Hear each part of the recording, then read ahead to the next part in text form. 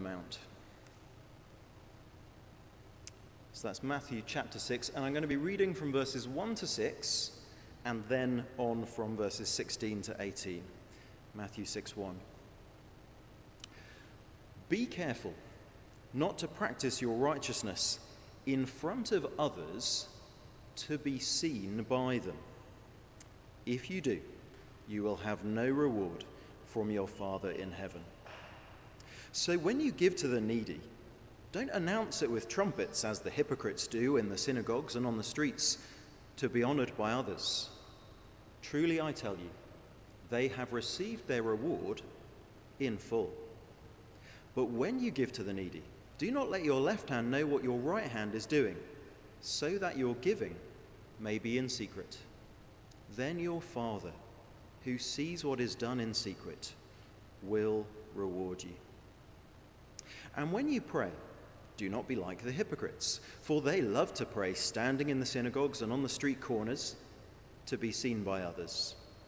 Truly I tell you, they have received their reward in full. But when you pray, go into your room, close the door, and pray to your Father who is unseen. Then your Father, who sees what is done in secret, will reward you. And then from verse 16. When you fast, do not look somber as the hypocrites do, for they disfigure their faces to show others they are fasting. Truly I tell you, they have received their reward in full. But when you fast, put oil on your head and wash your face, so that it will not be obvious to others that you are fasting, but only to your Father who is unseen. And your Father, who sees what is done in secret, will reward you. This is the word of the Lord.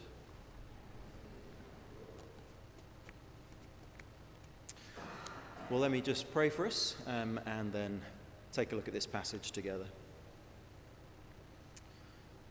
Father God, thank you that though you are unseen, though to us in some ways you are in secret, you see us, and that is a wonderful thing. As we look at this passage this morning, may that become more real to us. And would that thought bring us great comfort and great joy, and we ask it in Jesus' name. Amen.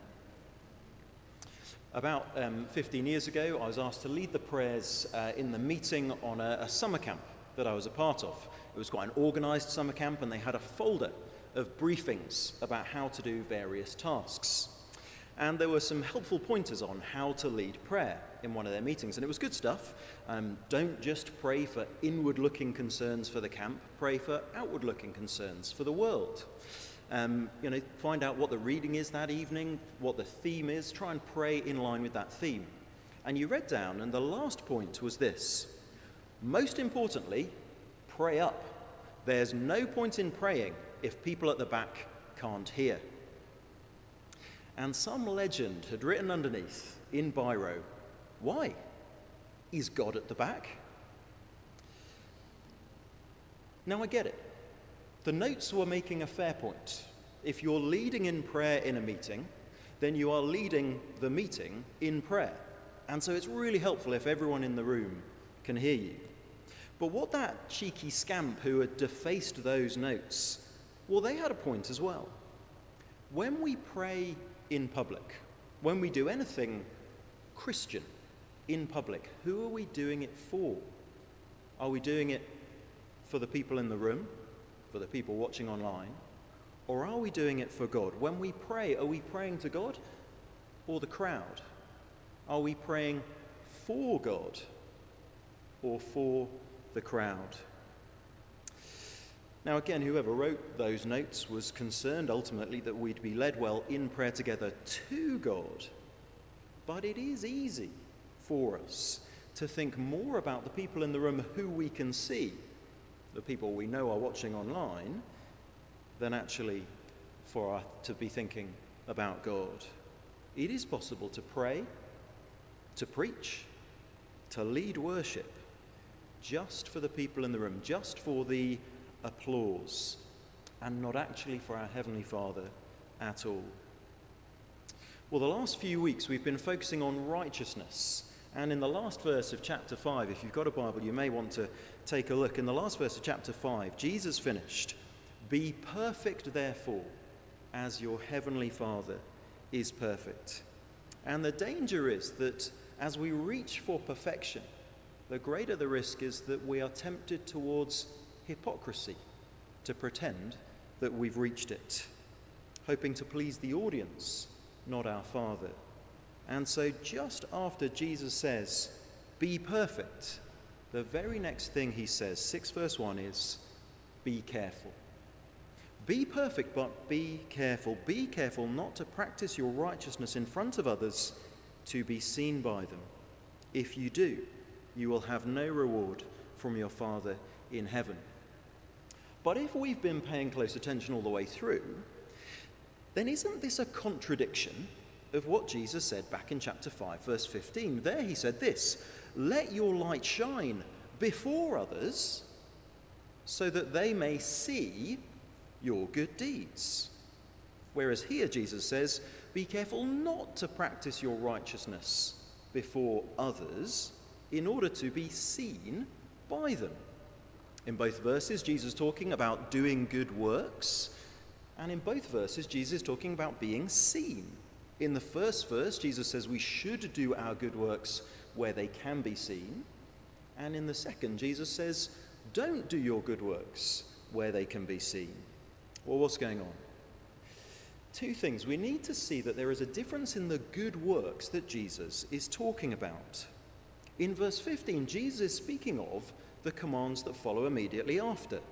Commands against anger and lust. Commands to keep our word and our marriage vows. Commands to love without limits, as we heard last week, our neighbour, the needy, even our enemy.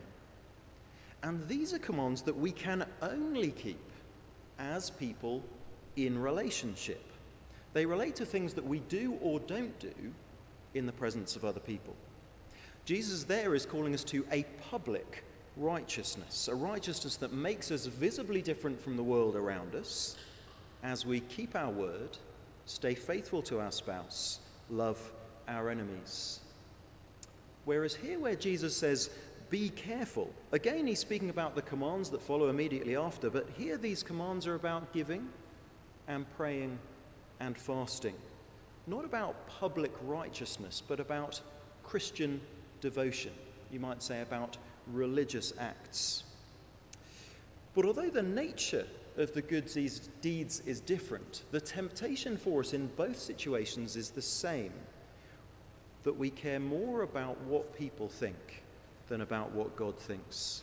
You see, out in the world, we're tempted to hide the things we do as Christians that make us different because we want people to like us and approve us and think well of us. But in the church, surrounded by people who we think the same things and believe the same things, then here we are tempted to show off the religious things that we do. Out in the world, where we're liable to be mocked for looking religious, for not swearing or gossiping, to be called weird or self-righteous, or worse, for not getting drunk or keeping sex for marriage, then the temptation is to keep our heads down out in the world. But in the church, looking religious can get a status or praise. Oh, what wonderful prayers. Oh, what great music. Oh, what a good sermon. It's a different context. It's a different behavior. But the reward that we can be tempted to chase is the same. The praise of people. One writer sums it up this way. Jesus tells us to show when we are tempted to hide, and to hide when we're tempted to show. So to address our cowardice in the world, Jesus says, "Let your light shine." And to address our vanity in the church, Jesus says, "Be careful not to practice your righteousness in front of others to be seen by them." And if we do, well, Jesus says, if you do, you will have no reward from your Father who is in heaven. It's possible to pray and give and worship, and it's all for show. all because we want the applause of people. And if that is our goal, then we'll have no reward from our Father in heaven. You see, at first glance, you might think that this is a passage about giving and praying and fasting. But actually, it's not focused on those. Jesus goes into no detail. In fact, he just assumes that we will. When you give, when you pray, when you fast. That's worth saying that probably for most of us, fasting is the least familiar of those.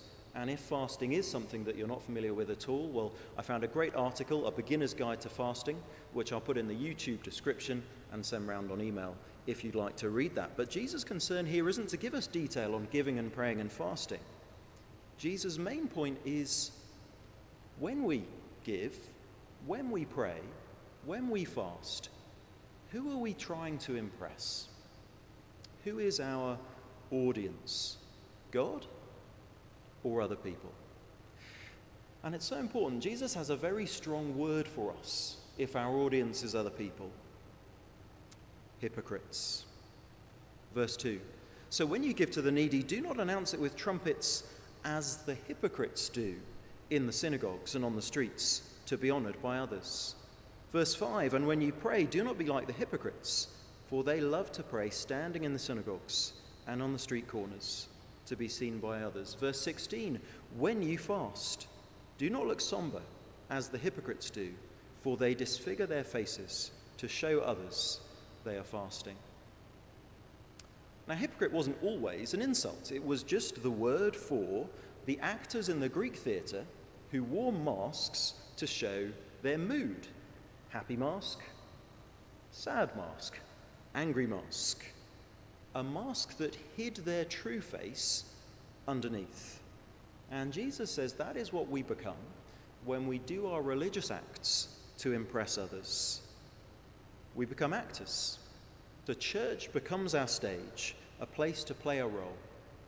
Our seeming acts of devotion to God are like masks that we put over our faces, put over our true faces in order to be honoured, in order to be seen, in order to show off. You see, there's a bit of verse 5 that sounds great. They love to pray. But what they really love is not the God they're praying to, but the praise they know they can get if they use the holy sounding words, just the right pitch and pace and pause. So elegant, so theologically wise, so educated. People who love to be seen to pray more than they love to pray. Of course, it's obvious. You can do that as a preacher as well. All the right words, even all the right emotion on the surface, but your heart is somewhere else entirely. Similarly with giving, Jesus says that the hypocrites, they would blow a trumpet to let the people know that they were coming. Now they would have said, oh, I'm blowing a trumpet so that the needy know that now is the time for them to gather so that I can give alms to the needy. And Jesus says, actually, it was so that everyone could see their generosity. John Stott says, if that's the case, our giving is not an act of mercy, but an act of vanity. And so Jesus says, when you give to the needy, do not let your left hand know what your right hand is doing, so that your giving may be in secret. Now, he's not saying close your eyes, put your left hand behind your back, put your right hand in your pocket, take out a note, put it in the basket without checking what it is.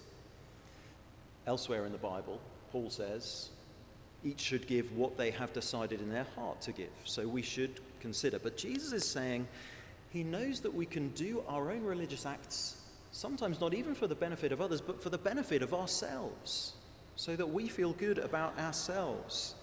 Dietrich Bonhoeffer said, I can put on quite a nice religious show for myself in the privacy of my own room. I can put on quite a nice religious show for myself in the privacy of my own room. So when we give, Jesus says, don't reflect over and over and over on it. Don't gloat on it. Oh, I'm such a generous person. I'm such a good person. How good of me. How helpful I can be. But Jesus says, give and move on. Grateful to God for the opportunity to give, grateful for the good that we can do in the world, but not to reflect it back on ourselves. And the same with fasting. Jesus says that the hypocrites want to show others they are fasting, so they wouldn't put oil on their faces, they'd leave their hair in a mess. Jesus says, no, carry on as normal. Wash your face, moisturize, do your hair if you can. Just crack on as normal. But the trouble is, we're so desperate for someone to know, aren't we? When we're doing something good, we really want someone to know. Even if it's just one close friend or someone else in the church, we long to let it slip what we gave, or to let people know that we've been fasting. Because we want to be approved. We want to be thought worthy. We want to feel worthy. We want to feel special.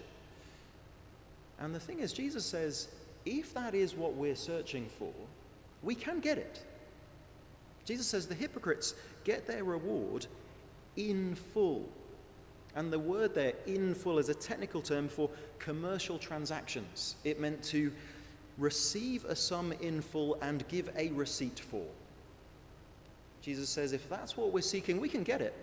And we'll get it in full, but that's all we'll get.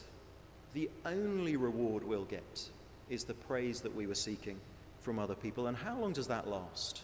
Praise from others. How much praise is enough? A reporter once asked Elvis Presley, Elvis, when you first started playing music, you said you wanted to be rich, famous, and happy. You're now rich and famous. Are you happy? To which Elvis replied, I'm lonely as hell. And that was 6 weeks before he died. Nicole Kidman said that it was winning an Oscar in 2002 that made her realize how empty her life was. Whether we get the credit out in the world for being the best at what we do, or whether we get the credit in church for being the best at being religious, at the end of the day, we still go home to look at ourselves in the mirror and be faced with the horrifying reality that our true self is nothing like the mask that we put on in public. See, Jesus says there's only one audience that matters. In verse 1, your Father. Verse 4, your Father. Verse 6, twice, your Father, your Father. Verse 18, twice, your Father, your Father. Our Father sees all that we do. When we give, there's only one audience that matters. When we pray, there's only one audience that matters. When we fast, there's only one audience that matters. Our Father sees it all, and we don't need to impress him. We don't need to impress him. If we've put our trust in Christ, it's not just that somewhere on a heavenly spreadsheet there's a tick that says sins forgiven, righteous. If we've put our trust in Christ, we've been adopted into a new family. We are children of our Heavenly Father, and that changes everything. A few years back, a friend of mine with teenage children wrote a number of reflections on his experience of parenting, and one of the things he said was that for the first 10 years or so of parenting, a huge part of his job as father was just to say, I see you. Yes, I see what you are doing. I am watching you. I see you and I love you. Of course, he said once they become teenagers, it becomes the exact opposite. And so for us, this changes everything. We get a reward not from the world, but from our Father when we are seeking his approval and no one else's. When we are looking to him, we're looking to him as the audience of one. Jesus says, your Father who is in heaven, your Father who sees, your Father who is unseen, he will reward you. He will reward us that as we give, that we will get a pure joy in seeing the good that our giving does when we give to please no one but our Father. And when we know that our Father sees and knows and loves us, and that we don't need anyone else to know about it, then we can just enjoy the good of the gift. And when we pray, we don't need to impress others, and we don't need to impress God. I don't know about you, I sometimes catch myself when I'm praying in a way and realizing I'm trying to impress God. with what I'm saying. And sometimes in those moments I admit to God how ridiculous that is, because he knows what's in my mind. Martin Luther said, prayer is the conversation of the dependent and trusting child who is eager to voice their requests. Not so long ago, as I was talking to some little kids, some of my nieces and nephews, they were telling me in great detail about aspects of their life. And I remembered myself doing that to my father. And of course I was smiling and nodding and being very interested in what they were telling me about, because I love them. And remembering back to the detail that I went into, explaining to my dad about this He-Man figure and that He-Man figure, and, you know, this one and the special powers of this guy and that guy and the other guy, and thinking, wow, my dad was so patient and so loving, because that was so boring looking back. So childish, but I was a child. And my Father loved me and listened to me. And that is how our Father listens to us. Not disapproving, not thinking, do you measure up? Are these the right words? But loving that we are coming before him to speak to him. And so every day Jesus says, get alone with God, unseen, unheard by others. Maybe that's harder in lockdown in our flats.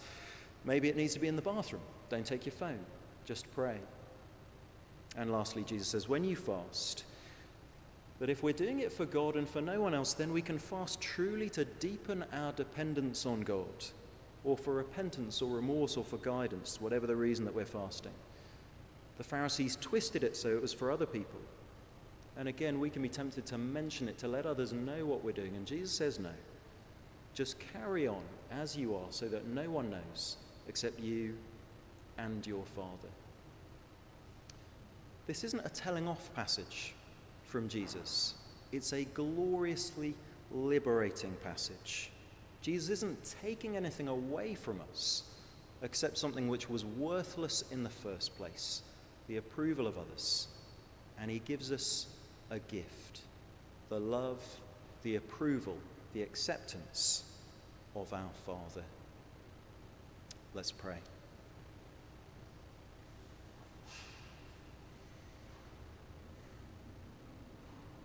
Father God, even now, the search to find the right words. But you know the hearts of each and every one of us listening. You know where we are tempted, where we have that longing, that desire for others to see us, to approve us, to like us, to praise us. Father, please fill us with such a knowledge of your presence, such a knowledge of your love, that will be enough for us to give, to pray, to fast, knowing that you see, and that is enough. And we ask that in Jesus' name. Amen.